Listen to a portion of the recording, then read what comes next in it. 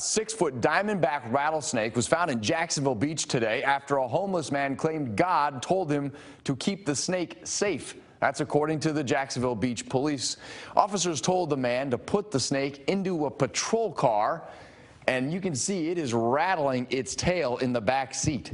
FWC was able to trap the snake and release it. In this video, you can see how long that snake is. New at 5, Action News Jax Beth Rousseau explains the man said he was protecting it from traffic.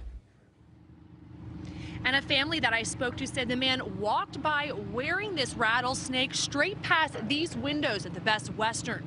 Police say that they actually found the man here in this public parking lot, still having hold of the snake.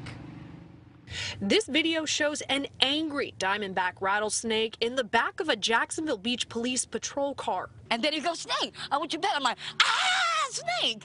Just minutes before, families say a man was wearing the snake around his neck. I said to everyone, "It's a rattlesnake," and we ran outside. And it caught all our attention because it wasn't wrapped around like somebody with a boa. Police tell Action News Jax they received several complaints about a homeless man walking through the downtown area with the rattler.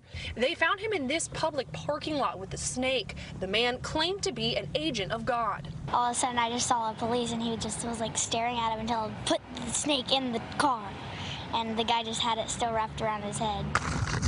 Officers say the man who found the snake slithering on the side of the road eventually put the 6-foot serpent into the back of the patrol car, where it stayed until Florida Fish and Wildlife came to collect it. They were terrified and staying as far away as they could from the car. FWC sent me this video of the snake being released into a wooded area. Now they all know that they're not supposed to walk up and touch any snake, because you never know. It could be something venomous.